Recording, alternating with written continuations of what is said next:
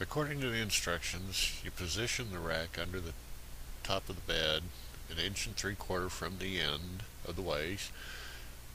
Mark the locations using a drill bit, the largest drill bit that'll fit through the screw holes. And once that's done, we're ready to drill. Well, I got the holes drilled. Won't tell you how painful that was on that little drill press. Tapped the holes and mounted the rack. With the bed upside down on my work table, about a foot hanging off so I could mount the carriage, I just snugged up the socket head screws and then adjusted the set screws to allow the carriage to move freely and smoothly. Here's the back side of the apron showing the half nut. After flipping the bed and making sure that the carriage had free travel all along the length of it, I installed the apron, leaving the mounting screws a little loose till I was ready to position the lead screw. With the lead screw precariously balanced in the half nut, I then put on the lead screw bushings on each end and was ready to position them. After roughly positioning the bushings at either end and tightening the screws on the apron, I began the tedious process of aligning the bushings accurately. Ended up running the carriage back and forth probably at least 30 times before I was finally satisfied with the position. Using the largest drill bit that would fit through the bushing mounting hole, I dimpled the location of the lower hole of the left-hand lead screw bushing, removed the carriage, put it up on my drill press, drilled and tapped the hole, and then had to repeat the alignment process for every individual hole.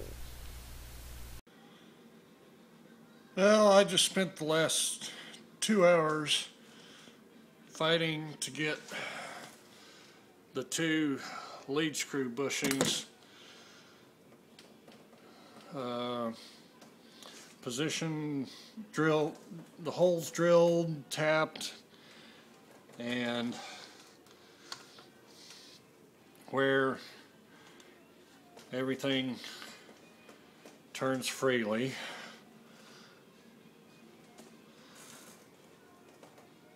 I now understand why the instructions said to drill and tap one hole at a time. These holes back here, you can't really see them very well, but the drill is about halfway into this wall. So even using my drill press, which was a pain to get it lined up also, the drill wanted to curve off. The drill bit wanted to curve off into the open area instead of cutting through here.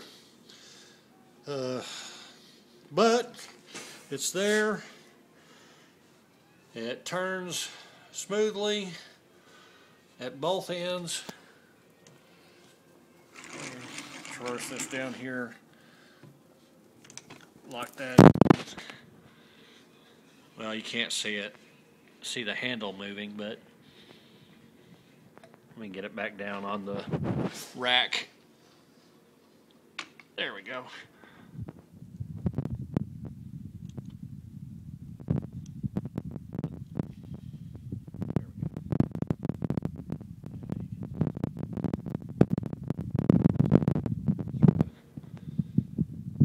Sort of hard to film and move around.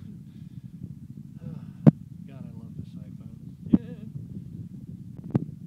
I'm too cheap to buy a camera, but I'll waste several $100s on the lathe. Well, I'm almost there. I still got I found out that I do have to drill and tap a hole for the change screw. I did go ahead. Oops, don't want to lose that. I did. I don't know if you can see it real clearly, but I scribed the arc and position based on my old lathe, as according to the instructions, but one step closer. Well, I can't put my lathe up in a drill press this time. My drill press is too small. So I made me a little drill guide. Hope it keeps it straight. Got a nice little mountain of cast iron shavings. And it looks pretty straight. So now I get to tap it and see how it turns out.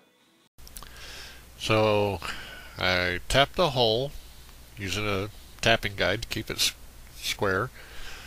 Then installed the change gear mounting nut. Checked the travel of the change gears.